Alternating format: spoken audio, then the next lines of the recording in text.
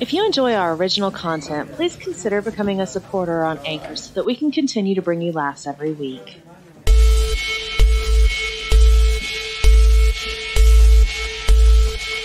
The following program may contain immature situations, themes, and is intended for an adult audience. The opinions expressed here do not necessarily reflect the views of everyone else working on the show. Viewer discretion is advised.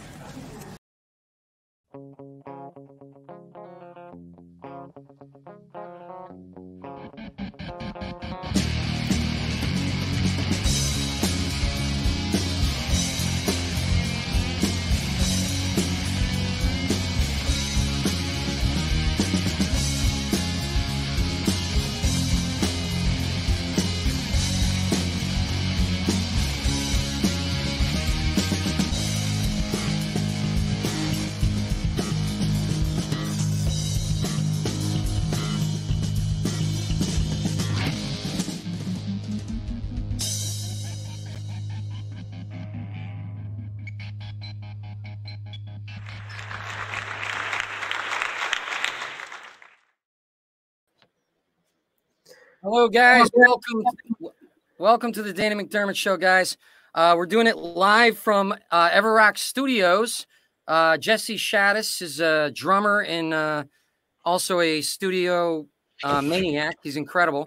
This is his place, and he is one of the coolest guys I've ever known. And this is his studio. So thank you to Everrock Studios. If you guys are in LA, please check it out. So it's a big day, Kevin, right? Exciting. It's very exciting to me. This is the third show in LA? Second show in LA. Second show in LA. Yes, it is. Very exciting. So we got a lot of special days today. We have Boys Club Day. It's the third. Wait a minute. Why does it say on the third Saturday in September, Kevin? Because they celebrated them too. Oh, okay. All right. Well, that's confusing. It is. They celebrate the Boys and Girls Club Day for kids, but apparently girls have been excluded from the name of the day. The club I guess the club is more progressive than the calendar. Maybe they lost their password to their calendar and they just haven't been able to change it. It's also Emergency Medical Services Day. So if you have a serious medical emergency today, it's your lucky day. Hey, bad luck is good too, right? It's also May Ray. By the way, if anybody has a serious problem, I'm blaming Kevin for that joke. May Ray Day. May Ray, please tell us what the hell this day means. It's a day where everybody goes out and enjoys the rays of sunshine. So it's basically like what, Earth Day without the cannabis, right, Kevin? Or anything fun. Okay, right. And if your name is Ray, it's a chance to lie to your friends and say the day is about you. Interesting side note: the Tonys were originally an award for the coolest person named Tony. A lot of people don't know that. Kevin, your job as a sidekick is to laugh. The same guy won that one every year. Dead silence. I feel like I'm dying in front of my sidekick. That's very funny, and I didn't write it, so that kind of thing is going to get a good. It's National Hepatitis Testing Day. Wow. Most hepatitis gets a B. In this celebration, if you missed out on a serious medical emergency, you can still revel in some luck. It's also National Asian and Pacific Islander HIV/AIDS Awareness Day.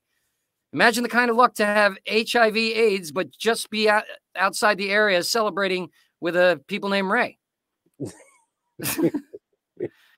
It's also, this is a good one. It's National Scooter Day. I don't know if I moved the joke around to, that's my bad. But it's National Scooter Day, a day to celebrate scooters.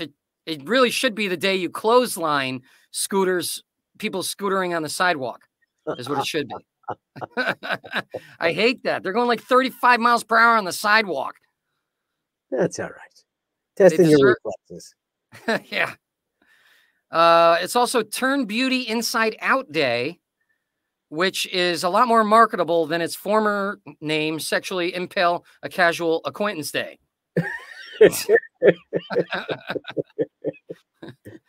It's also World IBD Day, which I hope means Impressive Belly Dance Day. Me too. I don't even know. I don't want. You know what? Let's move on to the next one. National Juice Slush Day. This is a holiday that just needs a little rum or tequila. And I'm actually moving to start a snow slush day where you drive close to the curb to try and splash pedestrians. It's also a day to prevent your dog from eating yellow slush. Turns out the dogs prefer tequila as well. So, National Employee Health and Fitness Day. Anything to take the attention away from a raise, right? Why can't it be National Employee Raise Day? It's like, hey, I'd like a raise. I've worked hard and I've added responsibilities. The boss is like, no raise. You can do some squat thrusts, though. Speaking of which, we have a fitness coach coming later on, so stay tuned. Very but nice. first, we have an amazing comedian. She is just a wonderful human being. I've done many shows with her. She's been on Netflix, Comedy Central, and other evil empires. Please welcome Bernadette Pauley. Yay! Thank you, guys. Hey, welcome. Thanks for having me, Danny. I love your point about National Fitness at Work Day. Why don't you just give people subsistence wages and let them live a life? But, you know, God forbid we did that. Right? Right? Yeah, it's unbelievable. We should try everything else first. Yes. The Dog and Pony Show continues. Do you like my exotic background, by the way? Well, here's the deal. I'm so tired. You can tell so much about a person by the books they pretend to read from their Zoom background. Right? And I'm like, you know what? I'm a comedian. I have nothing to lose. I've given up on life. This is my list of things to do, like from a Thursday in 1992. It's not going to happen. And I leave it there just to remember, hey, as my dad would say, every day above ground is a good day. What are you going to do? You get what you get. But I love your background. It's very sassy, Kevin. Very sassy. Beautiful. Yeah, it's and the green screen is kind of falling, and we can see your light behind you. I know. It's a rainbow. It's two separate worlds converging in an entertaining way. Isn't it nice? Yes. Oh my God. Kevin's in flux in the Matrix right now. Yeah, he is. Yeah. I love the show, Danny. It looks beautiful. You like the show? It's fun, right? Yeah. It's a lot of fun. This is my buddy's studio. This is Everrock Studios. It's gorgeous. Is that in Burbank? It's in Mission Hills. Mission Hills. Oh, okay. It looks like it's reminding me of a studio I was in, but that's cool. Okay. Yeah, he designed it himself. It's really amazing. Nice. Yeah. So you've done a lot. I mean, when did you start stand-up? You've been doing stand-up a long time now, right? I started stand-up in 1872. Jesus, I don't know. Before 2000, that's for sure. Like, I think in the late 90s, maybe like 96, 97, something like that. Yeah. Wow. Maybe 98. Yeah, I was around the same time. I think I did some in 93, but I don't know if I don't think I got serious about it until the late 90s. Yeah. So, yeah. Sometimes I wish I started earlier. Sometimes I wish I never started, but you know. I usually wish I never started. Yeah. Yeah. Everybody's got a class on breaking into stand-up comedy. It's like, I need to take a class on breaking out of stand-up comedy, but right? Things could be worse. Well, at least you have Al. I do. I've got the Al, the husband Al, who's also a comedian, and he keeps me out of trouble. I think it's the reverse, but we'll move on from that. Thank you. Thank you for that little insight. I do too. I'll agree with you and tell him that. Yeah. What I know about Al, I think you're saving his life probably every other day. Very, very kind of you. Very, very kind of you. So we're both going to be in Arizona this weekend. We're going to be at Stir Crazy Comedy Club in Glendale. Okay. So anybody in the area watching, come see us. We'll do 4 shows. Al's actually stopping in doing some guest spots before he goes to do other shows. Yeah. Now, what's it like being married to another comic? Oh, people ask that a lot. Well, we're not competitive with each other, just in case you're wondering. Like I want what's best for him, and he doesn't mean we don't want to kill each other half the time. You know, you go on the road or you're in the same business. We share an office, so there's going to be a murder-suicide at some point. It's just going to happen. Sure. But that's I always said that's healthy personal rage, not professional rage. And frankly, it warms my heart to hear that. Oh, I'm so glad I could warm up that heart. It's a beautiful thing. It's beautiful. I always thought if I snapped someday, it's going to be to classical music. Okay. I don't know why. Well, I always thought, you know what makes me elevator music, which is kind of classical, right? Oftentimes classical. Well, it's instrumental for sure. Because it is designed to calm you down, it freaks me out and makes me feel like I could snap or someone's going to snap. So I understand that. I always thought of a serial killer doing his work to like Frosty the Snowman or something like that, like Christmas stuff in the back. But that's just me. Sounds like a movie. Yeah. Yeah. You got to write it. You got to write it. I will. You know, you want to write it for me? You know what? It's funny because Carrie Louise might be working on a project. She came on the show a while back. And, we're talking. We got a Google Doc that we haven't touched in 3 weeks, but we're gonna do something eventually. Well, that's great, and it's funny you mentioned Carrie because a lot of people mix us up. They think I'm her and she's me. And it happens in the industry, but it will happen in the middle of Kentucky. Someone will say, "Oh, we saw you here last year. We loved your bit on your twins." Yes. Yes. Wow. Like it's so weird to us. Yeah. Cause we're both married to comedians maybe, but she's got twins. Yeah. I have a dog. So, you know. Is that the dog that terrorized me the last time when I did that interview at your place? Yeah. That's my buddy. Actually, Buddy has gone to heaven. We will never get over that. We have a pillow of Buddy, but now we have a feral cat that comes in and out of the house. Really? So we're saving another life. He might kill us in our sleep. Or he might give you some feral diseases. Yeah, that too. That too. He's trying to do both. Yeah. I mean, I'm a comedian. Could it get worse? I'm in green rooms every night of the week. So what's a feral cat bite to me? Right, right. One thing I've learned as a comedian, never ask that question. Could it get anywhere? No. That's never so true. That question. No. Okay, so now I want to talk about you did Red Eye with Tom Shalhoub. Oh God, yeah, I did Red Eye. Yeah, that was a lot of fun. I always enjoyed Red Eye. Yeah, it's funny because Tom was going to get me on that show, and I think I put some whatchamacallit, posts that I don't think Republicans liked at the time. Yes. Yeah. You're a little lefty like me. I remember you were doing an HBO project and you were over our house and we were talking and we share some lefty ideas veering on conspiracy theories, but just because they're a conspiracy doesn't mean they're not happening. And we bonded over this. And when I think that Fox for a period was putting me on various shows because I'm a bit more left, abrasive left than liberal. I'm not much of a smooth, warm and fuzzy limousine liberal. That's not me. Right. So I think they liked that I could be a little bit reactionary and they would put me on because I would veer off in an offensive direction and they loved that. But then I'd veer off in a socialist communist and they'd be like, no.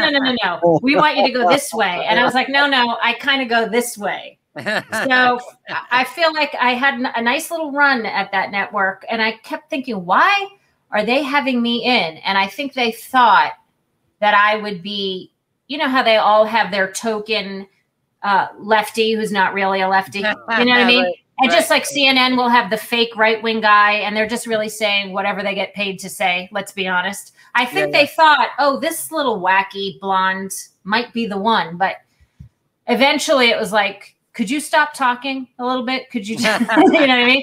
It was like, we love your opinions. We love your opinions. Come on in, share your opinions. Can you knock that off? We'd rather not hear those opinions. So yeah, but that was fun. And I believe, did I do the show with Tom Shalhoub? I did it with Greg. On your IMDb. It does? Oh, then I must have. I think we were both guests. We were both guests when Greg was hosting, because now Greg is doing a different show. It's the Greg Gutfeld show. Yeah. Okay. So, yeah. So I think maybe I had it when Tom was a host as well. I don't remember. It was over a span of years there. Yeah, yeah, Tom never got me on the show. I didn't know why. It was probably because I'm not really, I don't consider myself Democrat or Republican. We don't really do politics on the show. I wanted it to be an escape from politics for people. So I just noticed that you did that. And I love Tom. I love Tom too. I love Tom. He's such a great guy. He really is. Yeah. I hope I get to see him around soon. Yeah, where is he? He's in New York. He's probably doing the New York clubs, right? Or is he on the road? I think he's in New York right now, primarily. I think. Okay. Yeah. So Gotham Live. Oh, Gotham Live was a lot of fun. I did that. We had a great episode. Al was on it with me, and you can't go wrong on that show. You just can't. You can't. It's always an amazing audience, it seems like, for that show. Yeah, it's an amazing audience. They're not fake and fluffed up, but they're just real. I don't know who they're getting in, but they're real comedy fans. People who are really there for stand-up comedy and a good time, which is always fun. And it's always a very mixed show, which I love. A mixed show, a little bit of everybody. Now, and you've done some. I didn't realize you did some. You've been doing some acting, porn, shorts and stuff. Who hasn't? I know, right? Just looking for my next gig. Thanks for that visual, Kevin, in my head. Thank you. That's actually fetish number 384 on the menu. Many of you ladies want to save time. I love it. I love it. Now, it looks like you were shooting some video shorts.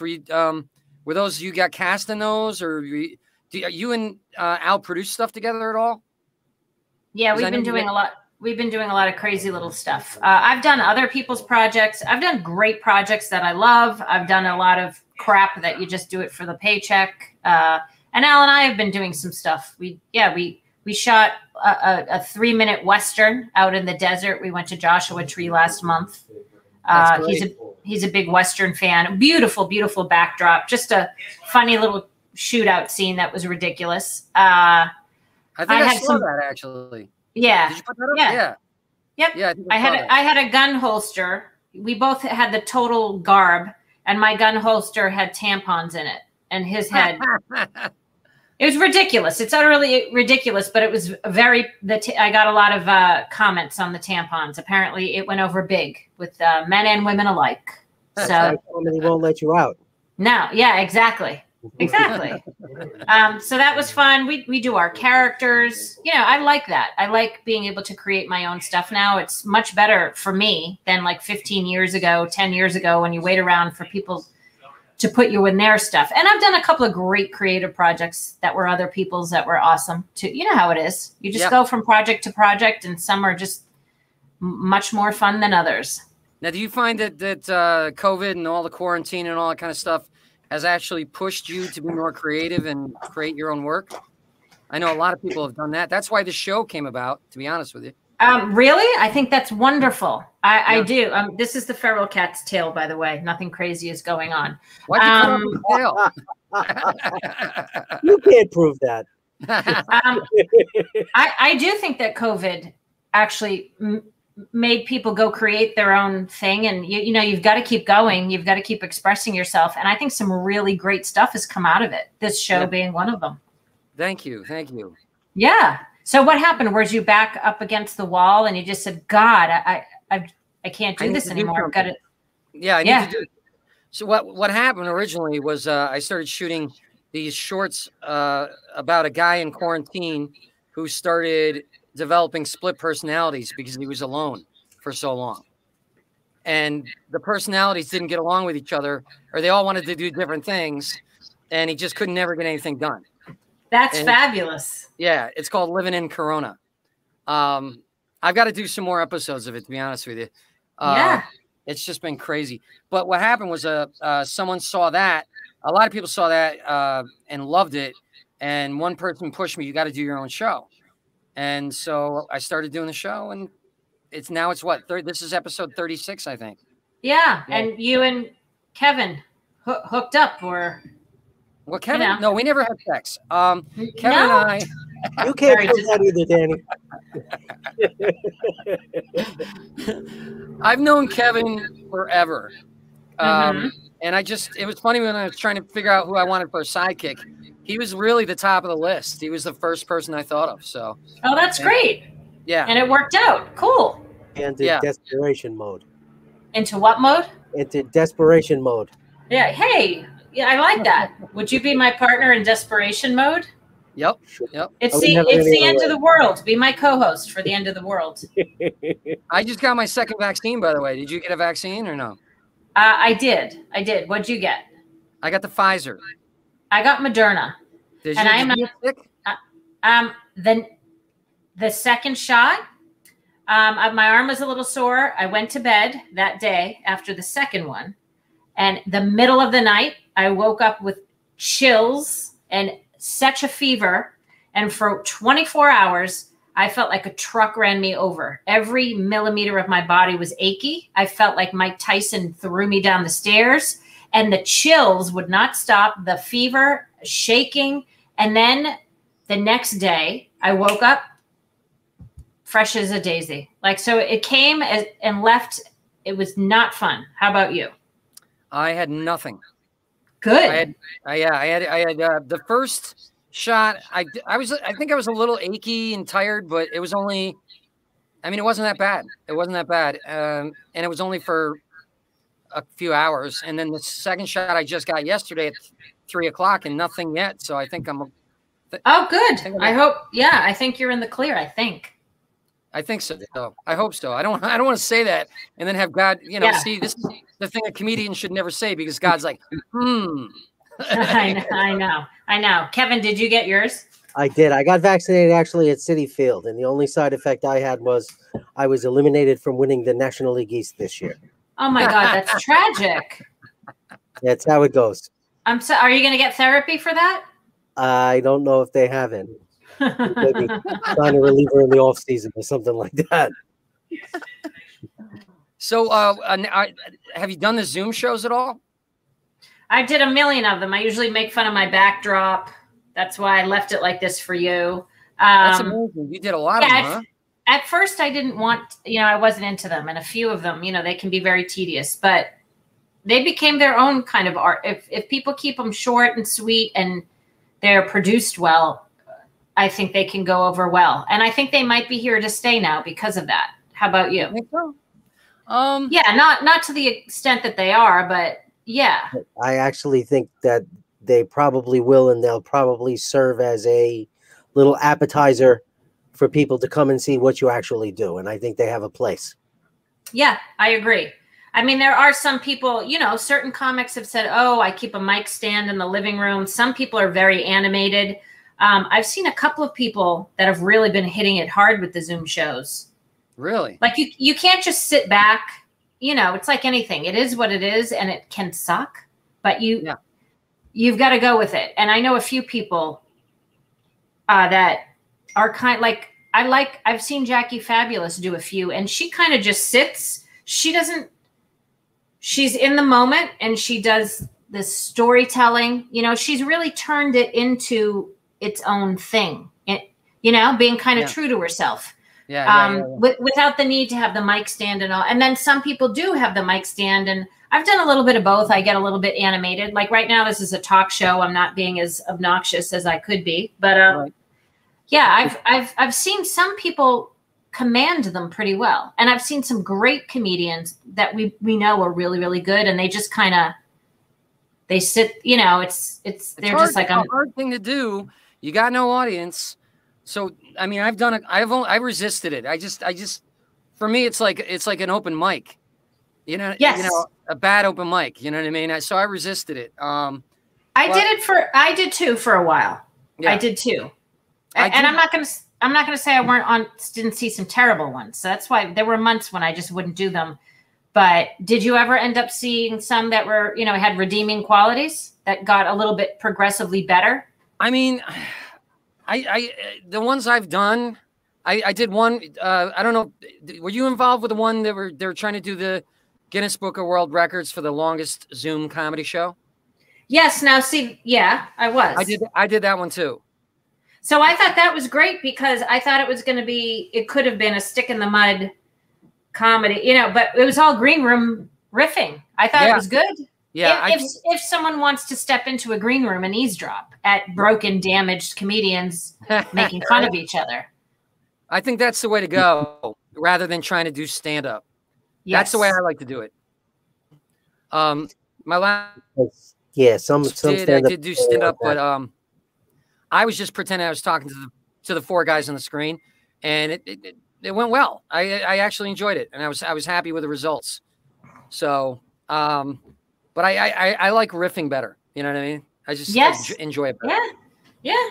And you know what? You might as well pretend you're just talking to four guys on the screen. It's like if you're doing late night in a club and there's four people in the audience, you're not going to pretend you're playing to a packed room. You've got to address these four people in the audience. You know what I mean? Exactly. And I kind of like the idea, like this show where you get to, talk, if you're doing jokes, have the other comedians just throw in a line or a punchline if they want, or jump in and talk, break it up. I don't mind that stuff. I like that stuff, Yeah, no, me too. And I actually did write a few, like I've got the feral cat here and he interrupted a show once, and it actually kind of jump started me a little. I've got all my notebooks here. Sometimes I'll put notes up on the screen, and I wrote a few bits, Yeah.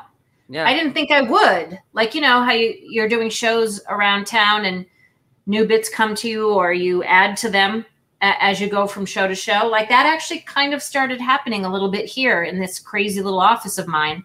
And I thought, interesting. Because you got to open up the floodgates. It's got to come out of you somehow. So what's going on? What's going on with the future for you? What's happening? What are you working on? I ask myself that every day, Danny. Every day. I want to do something like this. I've been saying it for over a year. I've been doing a little bit of booking and producing on the side. I don't know. I just keep going. I don't know. I'm just going to keep going. I've got to do what makes me happy. I don't know. I think that this pandemic, I hope, will make some people have become in tune with what's really important, right? And I think people are tired of, can I say bullshit? Yeah, I hope so.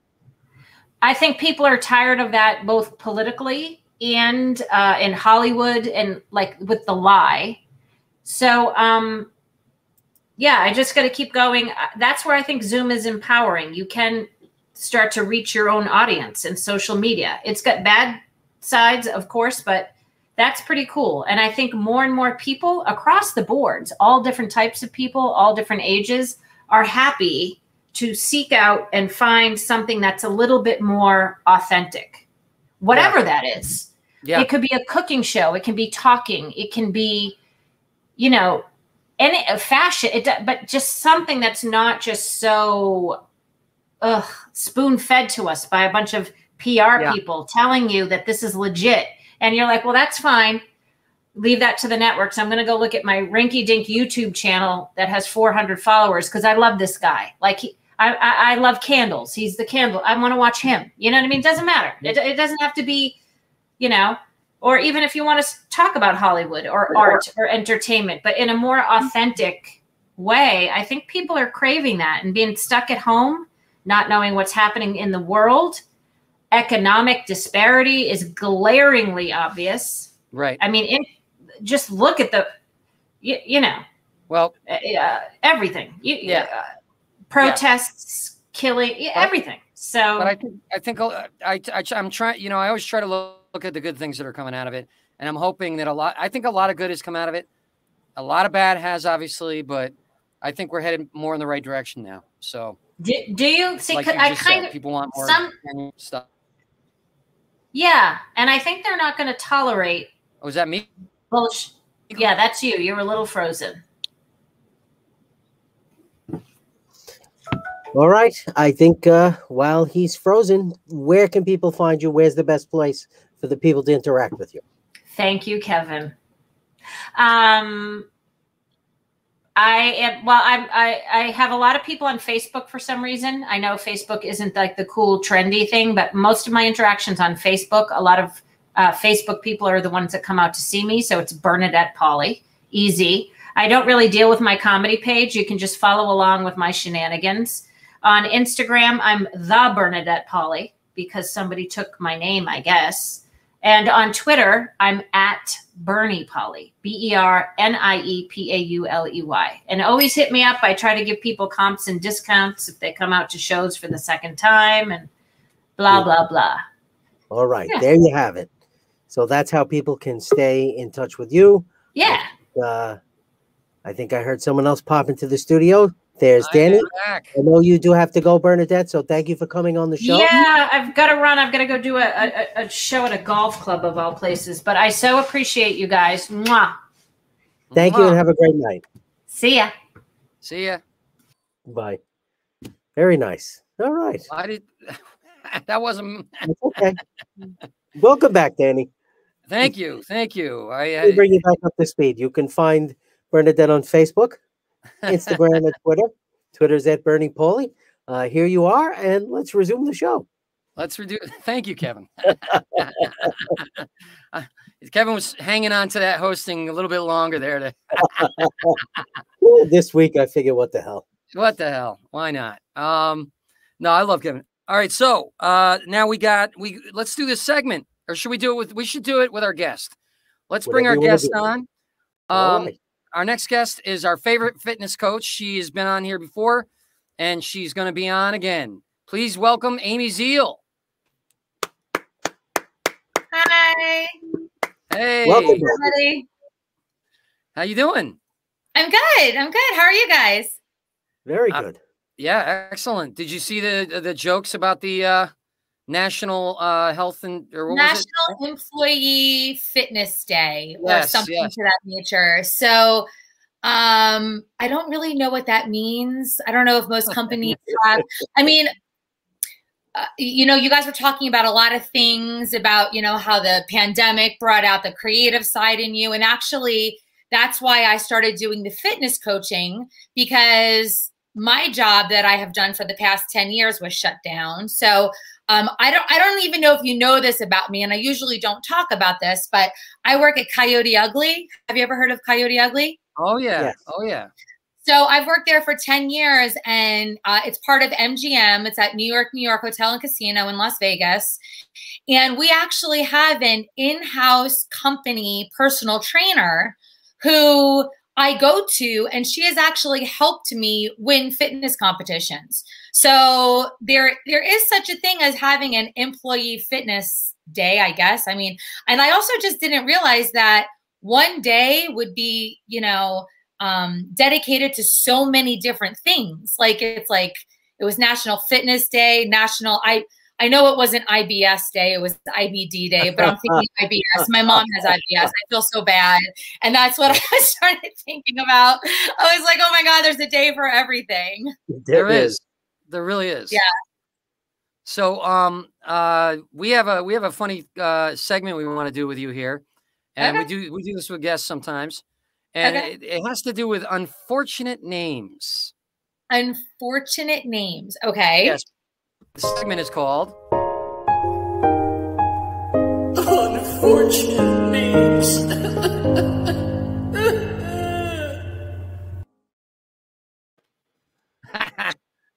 Can't even imagine what's next. I found a free clip of a guy crying in the rain, and I just figured it was perfect for the unfortunate names. So these are actual names that we've come across that we're like, what were the parents thinking? Right. All right. First one. Fabio Madonna. Fabio Madonna. Okay. I just definitely born in the 80s, mid 80s, 85, I'm guessing. Right. I mean, they couldn't decide who their favorite celebrity was, so they just chose both of them. Can you imagine having this? I'm Fabio Madonna. I mean, is that Italian? I mean, I hope he's Italian. Rolling around on the cover of a romance novel. I just picture the couple like being like, you know, I didn't want this kid either. I don't want him. Well, you name him. I don't care. You know what? Fabio Madonna. It's fine. It's whatever. We don't want you, but so we're gonna make your life miserable. That's the only thing I can think of. All right, next one. Now this is a first name, Arash.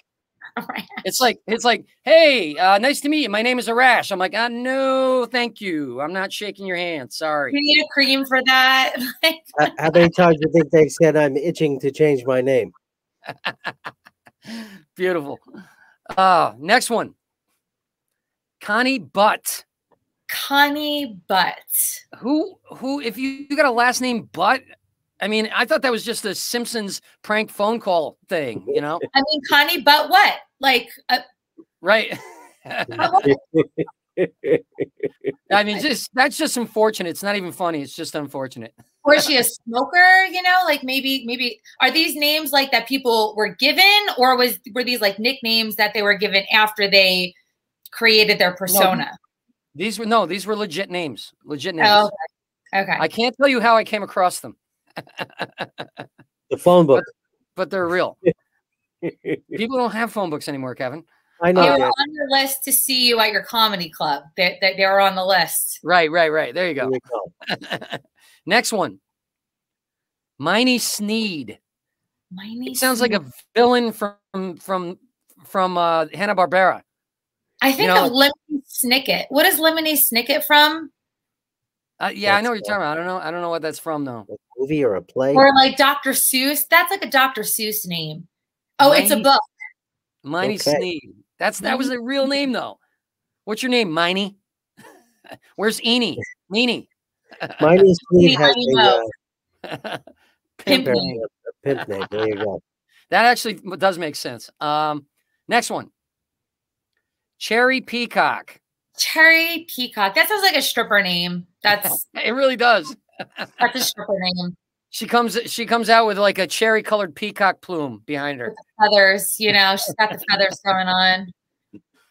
They cannot fly. Those birds cannot really fly. They can barely fly. My parents' house cannot fly either, right? What? Flamingos? Oh, they fly, I think. Don't they? Do they? Yeah, a flock of flamingos flying. That's, I've seen that Or before. what's the other ones I'm thinking of? An ostrich. Oh, yeah, that would be scary if they could fly. They're flightless. Some of the birds, like turkeys and whatnot, don't really fly, but they can kind of coast downhill. They kind of, they glide. I saw a peacock at my parents' place, and it got scared and it flew up, and it's so awkward. And he like bounced against the roof like twice before he flew up on the. It was pretty hysterical. I'm from Jersey, and my parents have turkeys, like herds. I know they're not called herds, maybe they're flocks, but they have flocks of turkeys that like wander through the yard and on the street, and it's just crazy. Like deer, turkey, possums, raccoons, chipmunks, squirrels. Yep. There was a flock of turkeys attacking people in a town once. I remember. Geese attack. I've been attacked by geese before. Oh yeah, but I've seen turkeys were like attacking the cars and stuff. It was weird. Every large bird has the potential to be an asshole. Don't piss a big bird off. All right, next one. Harry Parent. Harry. Yeah. Why don't you just call yourself Bigfoot? I mean, don't know, man. That's a real name, Harry Parent. Harry Parent. I'm thinking of heir apparent, whatever. Like a werewolf. I just think of like waxing needs to happen like everywhere. All right, next one. Stale. Meet the new generation of rapper. The new generation rapper. Stale. That's stale, a great rapper name, and I wouldn't be surprised if somebody came out with it. It's funny. It'd be fertile. I mean, isn't there a rapper called Girl or something, or She, or something like that? Probably. I mean, it is until they decide that it's PC or un-PC, and then she can't use that name anymore, and then she has to change her name. Right, right. Isn't that your rapper name, Kevin? It is. Zeal. Him? Can't use him anymore. No. All right, next one. This one's funny as hell. This one's funny. Fuck damn. Fuck damn. That's like a guy with a lisp. Fuck damn. I think of that song. Don't believe me, just watch. Woo! And the final one. Barry Belcher. Barry Belcher. What a name. 2 in the morning in the bar. You know what he's doing. Drinking a lot of beer. And belching the alphabet. Can you belch on cue? No. Danny, can you? You're muted, Danny. Danny does not wish to participate in this conversation any longer. He's like, it's my show. I'm going to just peace on out. Well, here's something's going off on my computer. This is the problem. This is the problem. Hold on. It's got to be a YouTube thing. I'm closing everything. You guys talk for a second while I try to stop this. Windows open. See, that's my problem. I have like 5 million windows open, and it supposedly slows your computer down. But it's a habit I can't break, because like if I'm open in like 10 different, I work on 10 different things at the same time. You know what I mean? I'm a multitasker. So ADHD, I have it too. Yeah. Yeah. So, you know, and then like I'll open like this window and that window and that window and that window, because I have to go back to it. And if I don't get back to it today, I'll want to go back to it tomorrow, but I might forget. So I leave it open. And then what happens is when you have way too many ones open, you get a crash. And then I forget all the windows I had open, and then I have to start over from the beginning. So well, this has been a technological disaster, this show so far, but that was actually the Tony Robbins 5-day challenge thing that I was. The Own Your Future challenge. Yes. Were you doing it? I'm doing KK's Unleash Her Power Within right now. Do you know who KK is? I don't, but I know at the end of this episode, Danny is going to walk on coals for us.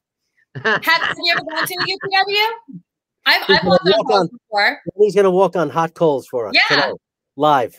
On this yeah, right. You have to say cool moss, cool moss, cool moss, and you walk across the coals. Cool moss. You say cool moss, and it's not cool. It's very hot, and it singes the bottoms of your feet, but it's still cool. It's a cool experience. But yeah, so KK is one of his speakers, and she opens for him, and she opens for his Unleash the Power Within, and she created an 8-week program called Unleash Her Power Within. So I signed up for it, and we're in week like 6, I think, or next week is week 6. And she takes us through this workbook, and we're preparing actually for Tony's Unleash the Power Within program, which is in like 2 weeks, his virtual program, which I didn't know this at the time, but we're doing the European Unleash the Power Within. So it starts my time at 3 a.m. in the morning. So there's no deodorant. I don't really know how I'm going to do that. I wouldn't want to be at that. I wouldn't want to be at the European one. Tony is very like all organic, like all, you know, he doesn't promote lemon juice. You could put lemon juice under your armpits. Or actually KK, she promoted, like, I'm one of those people where when I follow somebody and they promote something, I'll go buy it just because they like were talking about it. So she has this special deodorant called Oxilius. It's actually pretty good, and it doesn't have the aluminum in it. Aluminum is the harmful ingredient in deodorants that causes cancer. So you want to get non-aluminum, all organic deodorants. So, and it actually works pretty well. You know, I mean, I still like my regular stuff, but like I'll be sitting there in the bathroom and I'm like, do I want to be healthy or not healthy? Healthy or not healthy? Smell good, smell okay. So, you know, I reach for the Oxilius, and it works pretty good. Yeah. So wait a minute. You said causes cancer and makes French fries soggy. People actually use lemon juice though? Yeah, lemon juice. Like you put lemon. I mean, you have to be clean and fresh and have not used any deodorant under there, but lemon juice is supposed to be a natural deodorant, antifungal that you can put under your arms and it will kill bacteria. I'm not going to, I mean, I don't, it also really honestly depends what you eat, you know, like if you eat a lot of garlicky things, or another one is, what is that Indian curry. If you eat curry, if you eat garlic, it comes out of your pores, even certain meats and stuff, you know? So you really want to stay hydrated. Fungreek makes you smell like syrup. I don't know what fungreek is, but drinking a lot of water, staying hydrated, taking a lot of showers, you know, really helps the BO. But eating what you eat too makes a difference. Now, what advice would you give to people who are still afraid to go out and still afraid to do anything as far as fitness? How can they keep themselves in shape? I mean, like, you know, I had to really improvise, and what I did, you know, during the pandemic, I mean, I had a personal trainer, like I would work with 2 times a week, and we did FaceTime. So, you know, and I ordered dumbbells. I have like 2-pounders, 3-pounders, 5-pounders, 8-pounders, 12-pounders now. I have the resistance bands that you put in the door, you lock them in the door, and then you can like do resistance. I bought ankle weights. I've got 2-pounders, 5-pounders. I bought a Bosu ball. I have bands, you know, like the stretchy bands you put on your legs and on your arms, and you do resistance. There's a lot of things. Like, and to be really honest with you, like, I don't know when it was. It was a couple months ago. And in my complex, we have a really nice private, and I knew this was going to happen, but you know, one day I just got sick of it. You know, I went to the gym and there was a man there and he was on the cardio machine. This is before we knew what we know now. This is when it was like, you have to wear a mask. If you're not wearing a mask, you're going to die. That was this time period. Right, so, right. And you had to wear a mask to be at the gym. And I'm like, if I have to wear a mask, everybody else needs to wear a mask. And this guy was on a cardio machine, not wearing a mask. So I politely asked him, I said, hey, can you please put your mask on? Like, we're supposed to have our mask on. And we got into the biggest fight. Like it was really bad. And I haven't really been back to the gym since then, because I'm like, I mean, I've gone back, but you know, it was a really uncomfortable situation. I just work out at home a lot still, you know, like my gym is probably 20 minutes away, and I still don't know what their sanitation habits are and what their protocols and procedures are. So, but there is honestly so much you can do at home. There really is. Like there's tons of YouTube videos too with, YouTube videos, there's Zoom classes. There's so many Zoom classes. There's free stuff online. You know, like I have my Fitness Radio app. It's this awesome app. I mean, I pay for it, but they have the best music. You put the music on and you just start moving. You know, I mean, I actually injured myself a couple weeks ago. I fell and I sprained my foot. So I wasn't able to walk for a couple weeks. So I've just been doing like upper body stuff, you know, like can't do lower body, you do upper body, you know, you move it around, you know, you reduce your calories. I've been into the lemon juice and water in the morning, then celery juice. And then I don't know if you know who Joseph McClendon is. He's like one of Tony Robbins' speakers. He was talking about banana tea. So I tried it. I've had it a couple of days and it makes you feel good. You chop up some bananas, you boil it, and you add a little bit of cinnamon and a little bit of honey. And it's supposed to boost your mood. It has potassium in it. It has nutrients and vitamins in it, and it makes you feel really good. I just add matcha green tea to it because I need the caffeine. You know what I mean? Mm-hmm. So, yeah. But it's great. It's great. It's those good extra little things. It's the little things you do during the day. You don't have to make big changes. It's the little changes. And if you could keep up with the little changes, you'll start to see, you know, changes and differences in your daily and then your weekly. Okay. All right. Now you've done a lot of competitions. Yeah, I've done like 7. And take us through how one, like, when do you start getting ready, and just take us through the process a little bit, just so people can understand. I don't know if anybody out there wants to do this, Kevin, but no. I'm in. I didn't realize this. My battery's gonna die in a second. I need to plug my charger in. Can I have a minute? Sure. Yeah, sure. I'm so sorry. Just That's okay. No, that's just the way It's the a good show's analogy. going. It's fine. Everybody needs to recharge their battery, Right? whether Right? mentally, psychologically, or in this case, on the computer itself. On the way over here, by the way, Kevin, we were getting into Craig's car, and there was a bird in the car. Nice. The bird flew in the car. So at the mansion, I'm staying at John Lennon's old mansion, and the doors are open most of the time because there's nobody up there. Nobody's going to come in. You know what I mean? So the front door, you know, I shouldn't be saying this on the air. Yeah, I would not allow a door to be open. Nobody's going to be robbing it tonight. Because where there aren't people, there are mountain lions, there are bears, and you don't want anything coming in. Lock the damn door. Well, the birds were coming in. That's what I'm trying saying. to find the crumbs on the floor. They were so cute. The crazy thing was, Those aren't one of the birds came in, right? And I happened to come out right behind him, so he couldn't go back out that way. But so he's hopping into the living room, and I'm like, oh no, what's going on? I look, he knew how to get out the other way. He knew. It was like they know the whole house. They've been there longer than you. Yeah, I think they have. I think they do it all the time. It's crazy. Anyway, I should have brought that up when we talked about her feral cat. Too little, too late, I have Teddy. 2 cats that I feed that come to. I thought they were feral. Like, well, I had this cat came running up to me one day. I'm like, oh my God, this cute little kitty. And then another one comes running up. So I'm like, oh, so I started feeding them. And they would come up to my house and I would feed them cat food. And I'm like, well, I have 2 cats. So I had to buy special food for these cats because my cats have this expensive prescription food. And, Right. you know, so, and then I saw this guy walking by one day. He's like, you feed him too? And I'm like, oh, you feed him too? He's like, oh yeah, I feed him too. And then I had another guy who was walking a dog. He's like, you feed him? I'm like, yeah, I feed him. And he's like, they actually belong. I'm like, they're feral, aren't they? He's like, no. He's like, they belong to those 2 houses over there. So they have a home, but I mean, these cats are very well taken care of. Well, the owners are probably sitting there going, why does he keep getting fat? They're not that cutting down on the food. I'm cutting down on the food.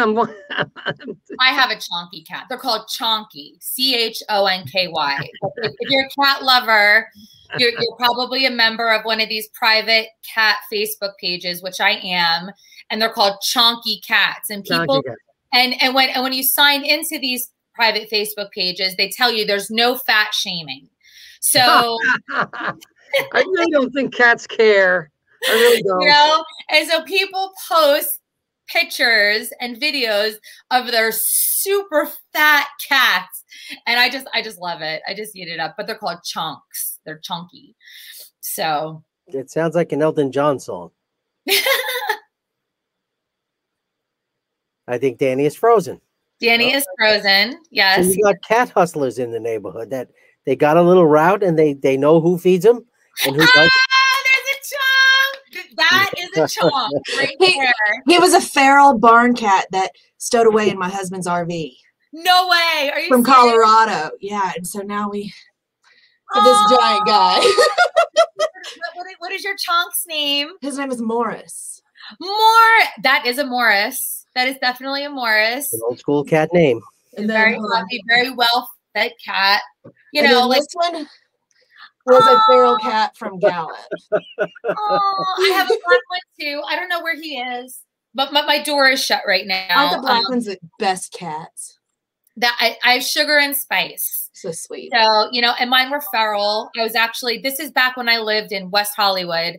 I was shopping at the dollar store and there was a lady pushing around a carriage and she had 2 like little baby kittens in her cart. And I'm like, lady, what aisle did you get those in? And she's like, this woman is going to take these kittens to the pound tomorrow. I'm like, oh no, she's not. And I'm like, give me her number. And I was literally I didn't know where I was going. I was just driving somewhere. So this lady called me to like this house to go pick these cats up. And I just remembered like pulling up to this really rundown section of LA. And it had like this van in the front. And I'm like, I'm going to get kidnapped. Like I was sure of it. And I went up and I like rang the bell. Nobody answered. And then this lady came walking around the back with this box, and I looked in the box, and there were all these little kittens, and I'm like, oh my God. And like 2 just kind of jumped out at me. So I just kind of took them home. You know what I mean? I mean, they were 4 weeks old. They were so little, and they were sick too. And I knew like they would either die or the lady was going to take them to the pound. So I rescued them, and I've had them for like 13 years. Good person. Very nice. Have they been on prescription cat food the whole time? No, Sugar has issues. He was actually just diagnosed with kidney disease. So we have to do like the whole subcutaneous fluid needle thing on a daily. And, you know, but he's doing okay. He's doing good, but he has to be on special food and supplements. And, you know, when I go away, I have to take them to the vet. It's a whole, but it's worth it. I mean, they're my little babies. So. I had a cat named Misty. And I named her Misty. She was beautiful, but she was fat. Okay. She was just a big cat. And she was the biggest coward. Like one day she came running by me, and she's chasing this squirrel, right? And her blubber's going, brr, brr, brr. I bet that was really funny. See it just chasing the squirrel. All of a sudden you hear, meow, and she comes running back, and 2 squirrels are chasing her.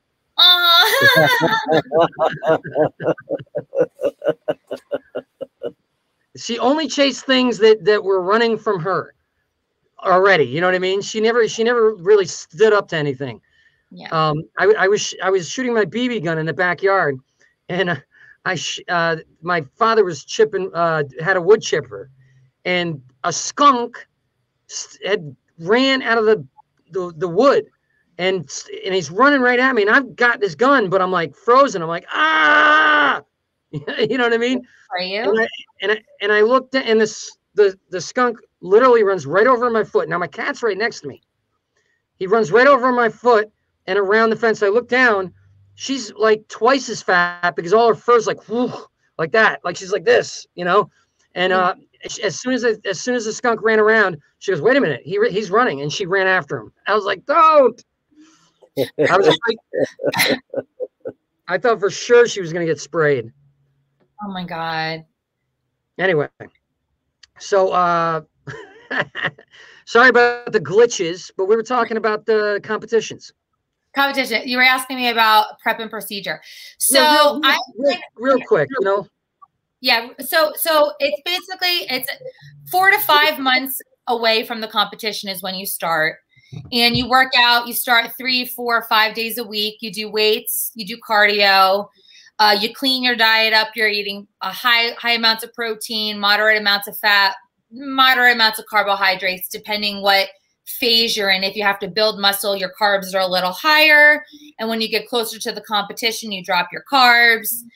You have to get 8 hours of sleep. You have to take a ton of supplements.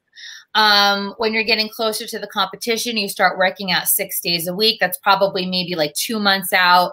You have to practice your posing. I didn't know that you had to practice walking and posing my first couple competitions, but you have to practice everything. You're like how you look in the mirror, how you stand, you know, like that's so that the judges can see the muscles at the right angles and stuff. Is that what? Like when you turn around, you literally have to bend over and stick your butt out and arch your back so they can see your like glutes. If you don't do that, your butt it looks saggy. You have to stick it out, you know? And I didn't know this the first couple competitions. So I didn't have a coach the first couple competitions. Like I would literally do my competition and then be done and kind of like hit a coach or somebody on the sideline and be like, did you see me? Like, can you tell me what I'm doing wrong? You know, if people were nice enough, they'd be like, well, this is wrong and this is wrong and your bikini's off and the strings are wrong and your hair wasn't right and your makeup wasn't right. And, oh, okay, I didn't know all these things, you know? So each time I got a little better and better, but I never really had like a coach. I would just kind of ask people and ask questions, you know, and just kind of figure it out, you know, like, was it a little bit competitive? Like, it was very competitive. It was one of the first I was turned off. One of the first competitions I did as to how competitive and psycho the mindset of some of these women are, because you have to understand, when you get to competition time, you're depleted on food, you're depleted on water, you're depleted on nutrients. Your brain is not functioning properly. It's just not. Right. Like I clearly remember before one competition, like sitting on, this is when I lived in Hollywood. I wasn't making any money. And it's very expensive to compete. Like, unless you have a sponsor sponsoring you, it's a lot of money. And I just remember sitting on the stairs of the Crunch gym, hysterically crying. And I was like, over the fact that I had like 5 grams of sugar, and I was in a place where I couldn't even pay my rent. And I'm like, I'm crying over the fact that I had 5 grams of sugar, and I should be crying that I can't pay my rent right now. I'm like, right. Something's really wrong right now. You know, like my priorities were really messed up. But you know, when you want something, and you're going to prioritize according to what you want. You know, so but some of the women, I mean, they must not have wanted to help you when you asked questions, right? That must have been like a. Well, I wasn't directly asking other competitors. I was like, I had a coach come up to me, you know, who was nice enough to kind of be like, hey, do you want to know what you did wrong? This is what you did. Or maybe I asked her, it wasn't somebody who was competing. It was somebody who was helping somebody else. So, you know, I've been lucky enough to have some kind-hearted people give me some advice and tips and tricks here and there. I mean, if you're going to be in a competition with like 100 people, there's going to be 1 or 2 good people there that are going to be nice to be like, hey, you know, way to go, nice job. I mean, I'm that person, you know, way to go, nice job, you know, but you know, it really depends. Like, girls can get really catty, to be honest. Anytime there's a competition, there can be a toxic element. You know, well, you should have the competitive edge. You know, like the year before I won my competition, I came in like 19th, and I was just like, what am I even doing? Like, showing up to this if I'm not even gonna try. You know what I mean? Like girls here are taking this seriously. Like there's something about your peer group that you should rise to the level of the peer group you're surrounding yourself with. Like, and if you're not going to rise to that level, why bother even doing it? So, you know, that was like something I really had to think about, you know, before I decided to do it again. But you did well on some of the competitions. I won a world competition. That's amazing. A world competition? I was going for top 3, to be honest. Okay. Because I was trying to beat my best. My best was like, I had 7th, I had 14th, I had 19th, I had 4th, you know? So I'm like, what's better than 4th? Top 3, you know? So I went for top 3 and I happened to win, which was awesome. Like, it was a surprise. Yeah, like it was. And really what I was doing, I was working with a coach at the time. He was a business coach, and it was to enhance my credibility as a fitness coach. So I had some type of weight under my credits. So if I'm coaching you and you know that I won a world competition, I practice what I preach. So you're going to listen to what I tell you to do. But not everybody does, you know, like some people do, some people don't, you know, it depends on the person and the personality and how much you want something and how much you're going to pay for it. You know, like a lot of things that people don't really understand in the whole coaching world is what you get out of it is what you put into it, you know, and part of that process is if you want a really good coaches cost money. And that's something that I have paid for myself. I've done a lot of Tony Robbins. Like, I've done all of his programs. I've done Business Mastery. I've done Date with Destiny. I've done Unleash the Power Within. I mean, I've done them all, and those are not cheap, you know? No, they're not. I've invested in myself. So, you know, there are people out there who are willing to put the time and effort and energy into bettering themselves. So you really want to be around other people or coaching other people. It's easier to coach somebody who has that type of mindset. Or want it, you know what I mean? It's like, how can somebody reach out to you for coaching? They can go to my Instagram at Amy Zeal, Amy_Zeal. That's the best way to reach me. There it is. Instagram, and you can reach out to me. I do fitness and health coaching, and I also do life coaching. So it isn't just, you know, mind, body, and spirit. You know, we'll talk about what you need and what you're trying to do and how I can help you. Now, she's Kevin, I don't know if you know this, but she actually, when I was doing the right before I was doing the Living in Corona videos, I think, she was trying to coach me and push me, Amy was, to do something and shoot something. And you got me to do it. You know, you pushed me, and then I actually got it done the very next day. But how do you keep your motivation when you don't have people like that around you pushing you? Honestly, it's like the ocean. It comes and goes in waves. I'm not going to lie to you and be like, I'm 100% driven all the time. Like, I have to say, like, I got this injury and it was a little bit of a setback. So I watched a lot of Netflix.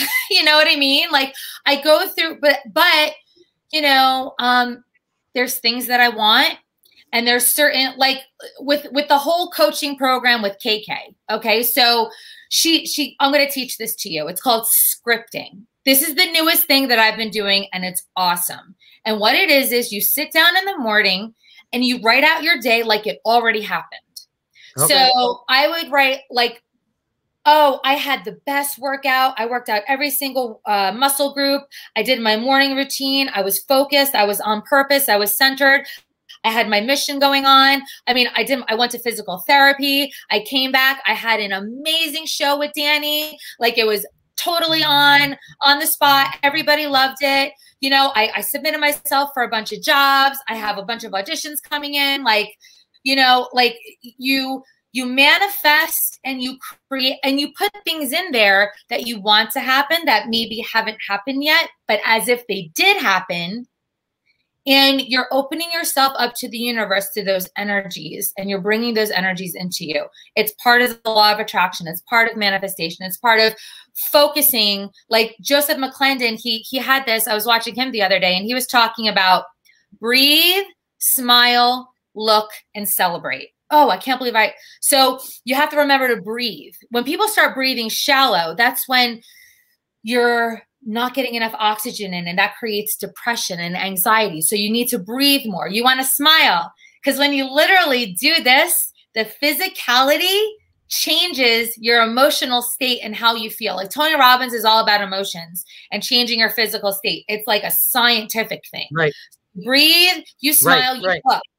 You look to see where you want to go, what you're focused on multiple times during the day. And then you celebrate. You celebrate the small things along with the big things. And when you do that on a regular basis, it keeps you focused. It becomes a habit. Yep. It's where you look and where you focus. You know, is the glass half full? Is it half empty? Awesome. All right. So you're going to stay on for this next segment, correct? You have time? Yep, I have time. Beautiful. All right. So again, let's show, where can I find you again? Instagram, Amy_Zeal. There it is. Perfect. All right. And believe me, she's a great coach. She coached me a little bit, and she's always a positive influence. And we're always happy to have you on the show. Oh, thank you so much. I love being here. Cool. Yeah. All right. So let's do this segment. Yay. Boom.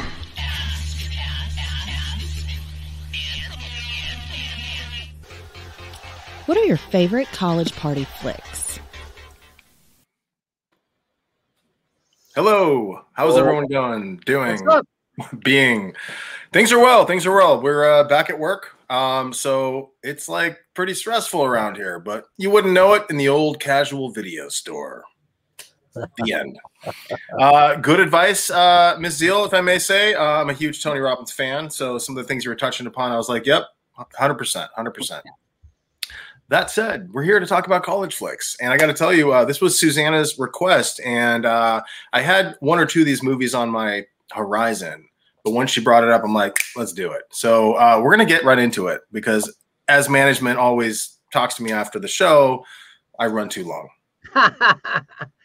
That's not true. You always say that, but I have receipts. I can show people. Susanna's got the screenshots of, actually, it's just the screenshots of me super drunk. Hours later, like, oh, my bitch. Anyway, kidding, kind of. All right, so we're gonna get into Back to School, which, by the way, this is in no particular order. These are just fun party flicks. Whatever floats your boat, check them out. We're just celebrating them. Has anybody seen this classic? Yes, amazing, Absolutely. amazing. I think you would dig it if you like Rodney Dangerfield, or you like an early Robert Downey Jr., or you like Oingo Boingo, or Sally Kellerman. There's just a lot of people in this. It's a lot of fun. Rodney Dangerfield, long story short, is a self-made millionaire who's never graduated high school, and his son is thinking about dropping out of college. So he wants to set a good example, and his wife just cheated on him, and he's like, I'm out. So he checks himself into college. Yep. Comedy ensues. And the funniest thing about it is he's a diving coach, and he can do amazing dives himself.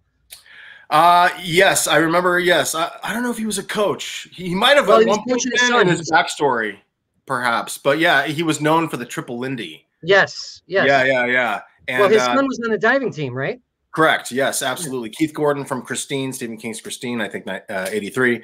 Yep. But you are absolutely right. Yeah, the diving aspect was a big angle of it. But it's a good, fun film if you're interested, and it's kind of like a fish out of water, but a fish in water. Check it out. It's Sam fun. Kinison is the best in that. Oh, 100%. How can I not? I always say this in every segment. God bless you, Kevin. Sam Kinison is a hell of a teacher. God rest his soul. Yep. We're moving. I know everyone's seen this next one, so we'll go to the next bit. Old School. Yeah. I'm gonna on this segment. I'm gonna get a movie that you've seen. I guarantee it. Old School's badass. These guys basically want to relive their glory years, and they get a frat house, and it's almost like a post-quarter. It's like a third life crisis, because they're in their 30s and such. But they get a frat house, and it goes off the fucking rails. Pardon my language, and it's funny. And I gotta say, there's a scene with Sean William Scott. He's like I think there's like a petting zoo at a party at one of the, yeah. You know what I'm talking about? Yeah, exactly. Yeah, it was a children's party, and they had like a donkey or something like that. Yeah, and he can't wait to trank it, right? Because he's like, if this thing gets out of fucking order, I'm gonna trank this thing. And Will Ferrell, who's drunk, is naturally the one to trank himself. And it's just Sean William Scott with a mullet, just doing his thing. It's perfect. Check it out. A lot of fun. Vince Vaughn, Will Ferrell, Luke Wilson, as you can see. The end. Moving forward. Awesome. Now, of course, I'm going to have to revisit this one. Revenge of the Nerds. I'm sorry, guys. I'm sorry. No? All right, I gotcha. So Crazy. this was on the sex comedy segment, but like, I mean, it's a college, film. Hello. And it's a party film. These guys get basically bullied by the big campus or big fraternity on campus, and they have to like climb back to like mentally outwit them to get their self-respect back. And spoiler alert, they totally do it. And every segment that has Revenge of the Nerds, I got to give a little shout out to the standee. Production value, boom. So yeah, we've talked about this before. There's a scene or two that's a little like questionable in today's society, but like you can recognize it that it's from '84 and it's just a straightforward piece of comedy from then. Relax, enjoy yourself. Exactly. Moving forward. It's a great movie. All right, PCU. Anybody? No. Yes. This movie is the most relevant fucking movie today, but it came out in I think like 94. Anybody? So Kevin, have you seen this? Yeah, no, doesn't it have David Spade? The guy who was the dean in Old School, isn't he in this one? PCU, or am I wrong? I'm gonna look at the credits because God bless. I don't know, to be honest. It's probably been 15 years since I've seen this. I've seen it a handful of times. I'm getting some notes here. God bless. Yeah, Jeremy Piven. Oh, he's not the dean. He's like the fucking animal in this film. No, but he was the dean in Old School. Fair. You're correct. I'm getting notes here. And these are really good notes, by the way. I wish everyone can see it in Homeland. PCU is basically, I think it's Port Chester University, so it's creative title. And it's basically as politically correct as a college as you can get. And this is, again, 94. So they were ahead of their time. And there was like one like cool spot to have any kind of freedom, and it's like the Pit. And it's this area where just people fuck around and eat pizza and curse and sex, rock and roll, and so on and so forth. And of course, they're trying to destroy the pit. It's almost the plot of Animal House, but within PCU. And I watched it. Actually, I got to tell you, I watched half of this a year ago when a friend came over, and I couldn't believe how current it was. I cannot. So if you're looking for a movie that's probably going to offend you, that's the one right there. The end. Do you have any memories of this in terms of the political correctness and how they were like poking fun of it? I mean, this is a Hollywood movie. I was very surprised even then. Now it should be probably canceled and wiped off the face of the planet, if I may. But let me hear your thoughts. You know, I barely remember it. It was just one of those movies that I wanted to see because it looked like Animal House. And I remember that. And I remember I can't believe Jon Favreau was in that. Man, that guy's been around a long time. Oh, yeah, absolutely. Yeah, he came right up in it. All right, so, take it for what you will. Okay, moving forward. Van Wilder. Okay. Anybody? Oh, yeah. I'm going to have to send these films to you. Van Wilder is basically a rated R Ferris Bueller in college, if I may. Some might say it's blasphemy, but it's kind of the vibe they were going for. In short, Ryan Reynolds meets a journalist who kind of exposes he's afraid to graduate. He's been there for a while. And there's a lot of like antics in this movie, as are all these movies. But this is where it starts getting gross. Okay. There's a dog that's never been neutered. So the balls are very full. Okay. So this is a college, it's a college party movie. So of course we're going to go here. So of course there's an antagonist in the film, like who's trying to, if I recall correctly, he's just like, he's a dick. He's like the highbrow frat guy, preppy dude, possibly, if I recall correctly, courting the journalist that is doing a scoop on Van Wilder. But his favorite thing is eclairs. So what they do is they drain the dog's balls, hook up the eclairs, and then they totally deliver it to him, and he just goes to town. He can't have enough of these things. Okay. Oh, so God. Van Wilder, 4 stars. Who couldn't have enough? The That bad dude. guy? Yeah, that guy. Hold on. That guy. Yeah. I mean, it gets like a little much. But at the end of the day, weaponry. Sorry? That's biological weaponry. 100%. That is a felony. The convention, if I'm not mistaken. Yeah, 100%. Yeah, I mean, at the end of the day, I'm sure it was butter. So it was movie magic. Okay, moving forward. This is going off the rails here. Dead Man on Campus. I got to say, this is one of my favorite college films. Under the fucking radar and underrated. Came out in 98. I think the summer of 98. Has anybody seen this movie starring Zach Morris and Tom Everett Scott? I don't think I've seen that one. Highly recommend it. Totally funny movie. Basically, if I recall correctly, actually I should have seen it 100 fucking times. Zach Morris is basically kind of the Ferris Bueller-ish. He's like the straight guy. They're roommates. This guy is starting to fail, and he's going to lose a scholarship. No. And then they realize there's a tradition at this school, not a tradition, but like a loophole rule, that if a roommate commits suicide because of the emotional trauma of the roommate, they can in no way be expected to continue their work. So they basically get a passing grade for that year. So what they try to do is, since he's failing and he can give a fuck less about school, he's been there for like 6 years. Since he's failing, they decide to get a roommate, a troubled one. So they go through all these lists of like, they break into the fucking the school record files and find like the most psychotic college, students. And then they bring them in as their roommates, one by one, trying to get them and push them to suicide. Wow. It's hilarious. I mean, the premise, people might be like, hey, I don't know about that. There's actually not a mean bone in this body of work, even though it's about what they're trying to do. But it's fucking great. And it's a lot of fun. And I got to tell you, the movie is not saved, but it's a home run by the next guy. It's the Lachlan Monroe. There are families that treat life insurance that way. Oh, for sure. Sadly, yes. So yeah, there's an actor named Lachlan Monroe. I think we have a few photos. He was in Scary Movie. This guy, I think he goes by Cliff in the movie. Steals the whole movie away from everybody. Totally funny. I can't like stress how funny enough this guy is. Again, His Dead Man on energy- Campus. Check it out. His energy reminds me of a young Gary Busey. I can see that. He's probably more handsome. God bless Gary Busey, if I may. I mean, you know, to teach their own, but like, you know, Gary Busey's like a striking, like, holy fuck, that's a character right there. Yeah. Right? Am I wrong? Well, when Gary was young, he wasn't that crazy looking. No, I know. Pre-motorcycle accident. Yeah, he was like a guy, but like, this guy's a little cleaner around the edges. But yeah, no diss to Gary Busey. But I will say, it's a badass movie. Zach Morris is hilarious in it. It totally works. It's fun. The end. Anybody on the next one? Rules of Attraction. Oh yeah, I got one. Yep. I mean, this is a pretty big cast right here.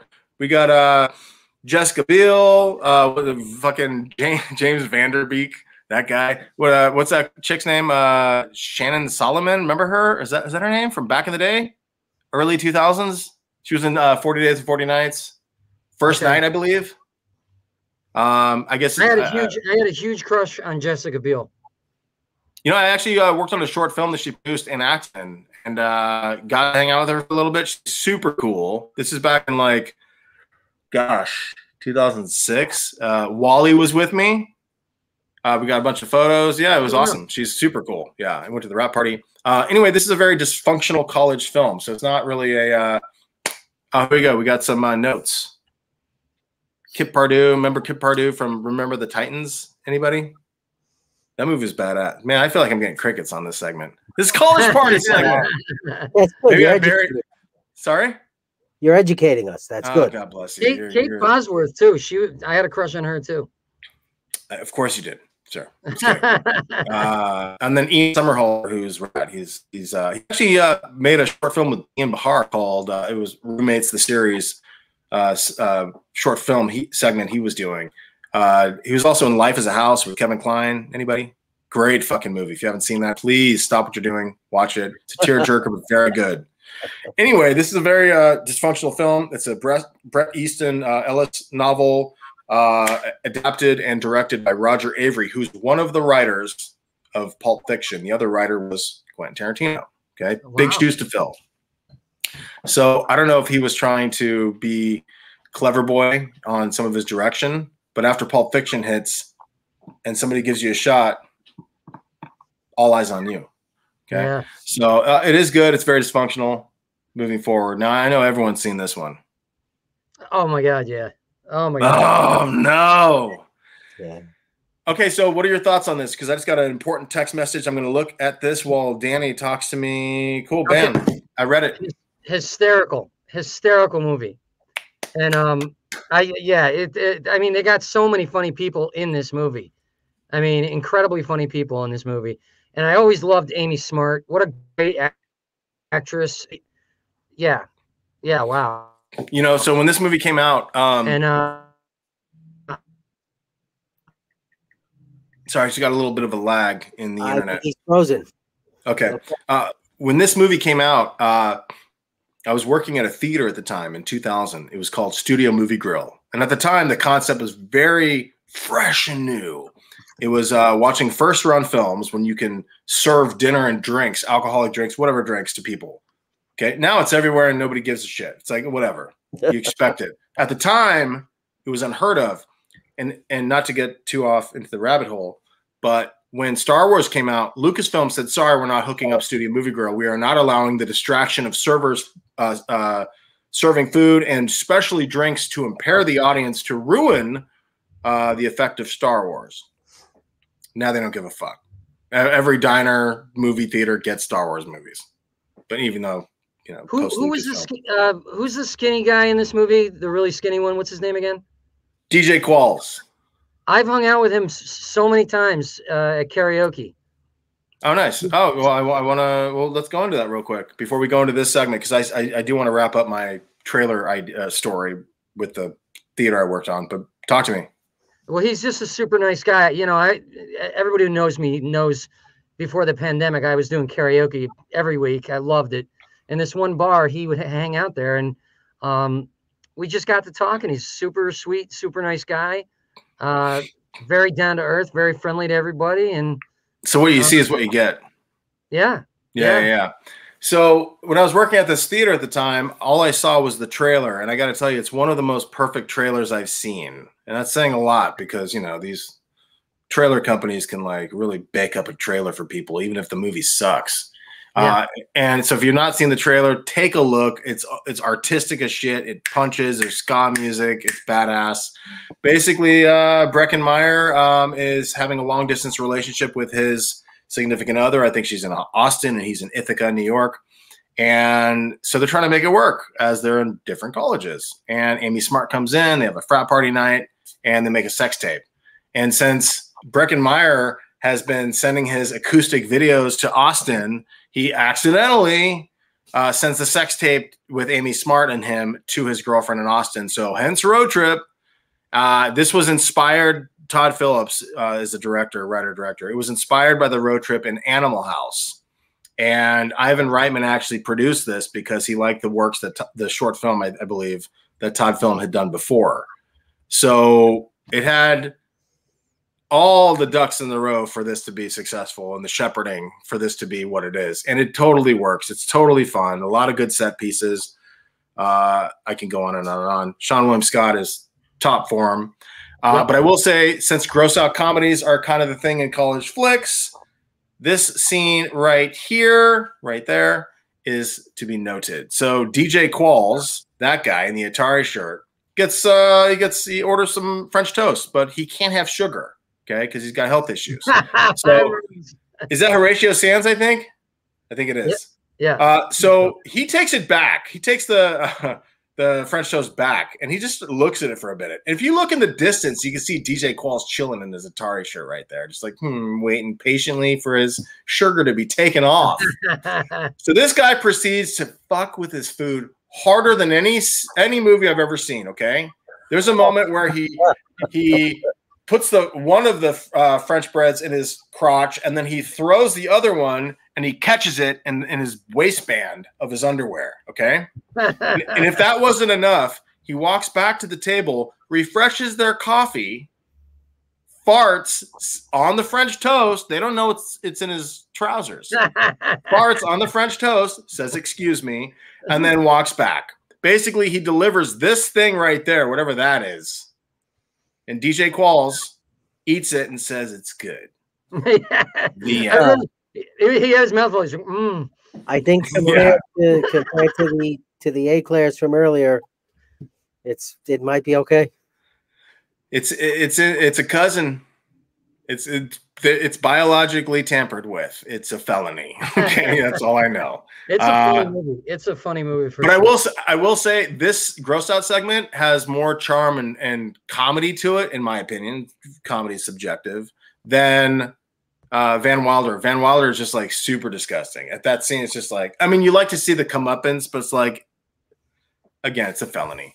Moving forward, Euro Trip, the sequel to Road Trip. Anybody? Yep, saw it. Okay, cool. Yeah. This guy gets dumped, goes on a European vacation. The end. And there's a lot of like funny comedy sketches. Let's move forward. These are guilty pleasures, but there's nothing wrong about these films. House Bunny, anybody? She's great. She's so great. Amy. Okay.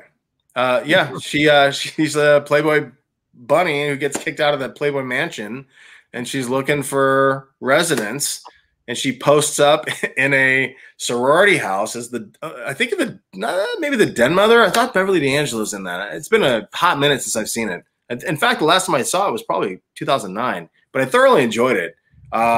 It all rests on her. She's comedically golden. I believe Colin Hanks is in it. Rumor Willis. It's basically she takes a band of awkward teens, late teens, under her wing to break them out of their cells, so on and so forth. But it's fun. It's a fun watch. The end. Last but not least, anybody? I know you guys have, but Animal what? Curse. You're kidding, right? Animal House. Oh, yeah, I've seen Animal House. I didn't. That's okay. It's a little tiny font for sure. This is the creme de la creme in terms of college party flicks. Absolutely. I don't care in the next 1,000 years, if I could live that long, I would die on this hill. This is the best call. I don't care whatever comes after. Was it also when the Germans bombed Pearl Harbor? It's a perfect film. It's the worst. Delta is the worst fraternity around, and Dean Wormer has designs to smash them down and get rid of them. They're on double secret probation. Yeah. It's got a perfect cast. Everybody's on their A game. It's a 1978 movie of a 1962 college period. It's beautifully shot, well done, and can't recommend it enough. That was a short segment. That's all I got. Yeah, John Belushi. John Belushi in that movie was so incredible. Agreed. I mean, he's walking down the stairs, and this hippie dude with feathered hair parted in the middle, and he's got a cheesy mustache, and there's girls sitting around him, and he's singing. I think he was singing like, "My life is a bowl of cherries that grows." And he's like, and all the girls like, oh, like that. But at least Belushi waited for a second. He listened and he evaluated, and then he's standing on the stairs and he listens. He just grabs the guitar and goes, smash, smash, smash. Just destroys the guitar, puts it back in his hand, and goes, sorry. Yeah. It's perfect. It's a perfect. Sorry, it was just like perfect film. In fact, National Lampoon's first feature. So they peaked with that movie. They did. Oh yeah, 100%. No disrespect to Vacation. What's interesting is I find Vacation, and it's subjective. Some fucking guy with videos who likes movies, and so blah blah blah. Vacation seems dated to me, but I love the film for what it is. I love the film. Animal House doesn't seem dated at all, even though it's a period piece film from 1978 to 62. Yeah, it's odd. I don't know. It's like one is forgiven and the other is like a little trivia. I don't remember. Kevin's got something. Sorry, if you don't mind. I think that era of Belushi is the perfect combination of person, type of movie, and the time that the movie came out. Agreed. The Blues Brothers, that little era where Belushi was just at the peak of his powers. I don't know if that can be beat by any other actor in that kind of a time. Shout out to Landis. Yep. John Landis, director. I totally agree. Danny, please forgive me for interrupting. What were you going to say? No worries. I was just going to say a little bit of trivia. I remember hearing this story, but I don't know exactly how it occurred. But some of the main guys from the movie they actually crashed a fraternity party because they were doing the movie and they wanted to really be in the experience, and they were on the campus or whatever, and they wound up getting a fight, and they came back bruised and beaten the next day. So they're method actors. Yeah. So you got to look it up, but anyway. I will ask before I close up the segment, because it's shorter than usual, if I may admit. Awesome. That's your call in the notes tomorrow.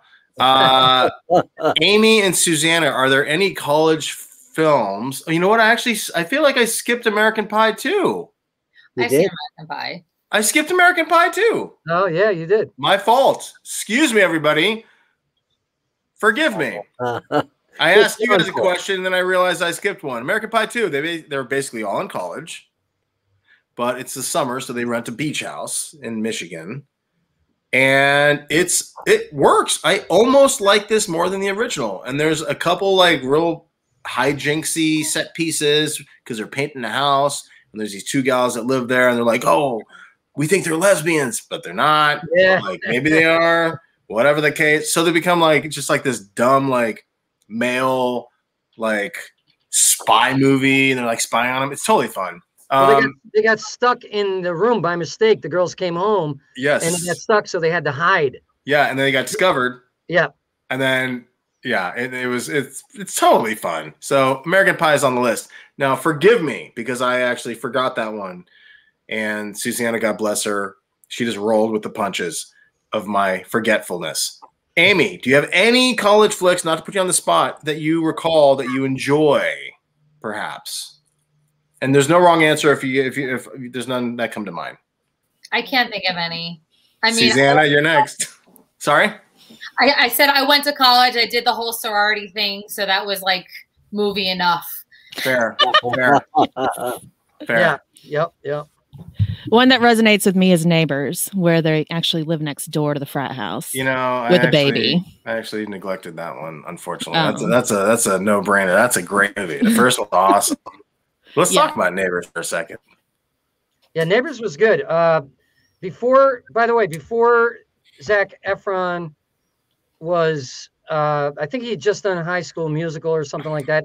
I didn't even know who the guy was, right? I'm at this event and I'm catering it. I'm with a catering company, and like everybody was there. Travolta was there, Christopher Walken was there, and I'm walking by Zac Efron, and all of a sudden this big guy comes up and he goes like this, you know, his handler or guard, yeah.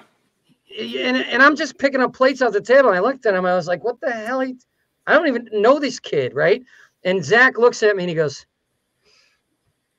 and he shakes his head like, "Sorry." I think I just thought of a college movie. I'm not sure. Pitch Perfect? Yes. That is. The entire series. I love Pitch Perfect. Yes. But that's not the raunchy comedies that we're doing for this. No, but it's a college. Yeah. It is 100%. 100%. The question correct. wasn't about raunchy comedies. It was about college party flicks. Is Pitch Perfect a party flick? These are, I mean, what kind of party doesn't have? There's lots of party. If it doesn't have raunch, it's lame. Right. Yeah, Pitch Perfect is a absolute well-received college party movies you're talking about, but it when I think of Pitch Perfect, I think of course there's some party scenes, but I think it's at the end of the day it's a competition. It's more like a Bring It On to me when I think about it. Am I wrong? Right. No, yeah, it's a super competitive. Yeah. And rightly so. I mean, that's the whole plot. But what was the other one we were talking about? Oh, yeah, Neighbors was fucking great. Neighbors was very good. In fact, you're absolutely correct. Zac Efron was on my radar in terms of like, yeah, he's a Disney guy. He does High School the Musical. But in terms of like somebody I'd watch, I mean, at the time I was like 39 when that movie came out. Like I had no business watching that shit. I think this is where he changed from Disney character to super hot character. Yeah. That was his transition. I mean, fucking hilarious. He was hilarious. Like to act opposite Rogan and even steal the scenes from Rogan at times. Like, he was shirtless most of the time. Fucking comedically. Come on now, not Abercrombie and Fitchy. But the point is like, you know, he was standing his ground, and it was very the screen was shared very equally, and sometimes, you know, they bested each other, but that chemistry that they had was very good. I thought the first one was awesome. So, and awesome. Rose Byrne was best. How you doing back there, Craig? Good to see you. Spotlight. Hey. Craig's here. Hey guys. Do you have a college party movie, by the way, that you're interested in? Anybody? What do you think, Craig? I did do a party movie, college, like a school movie. It was called Senior Skip Day. Check it out.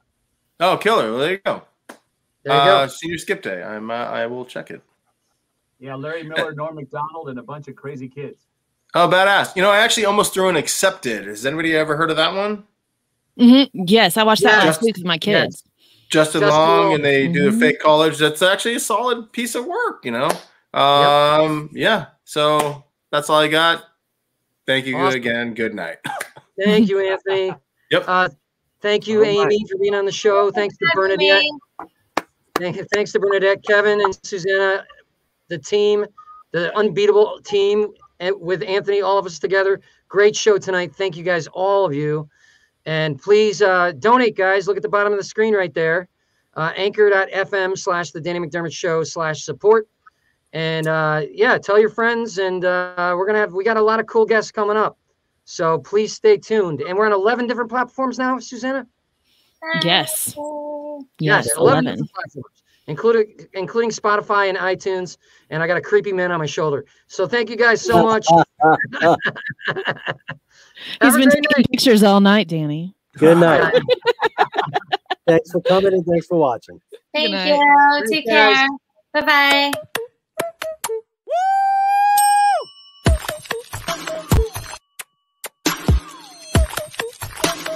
Nope.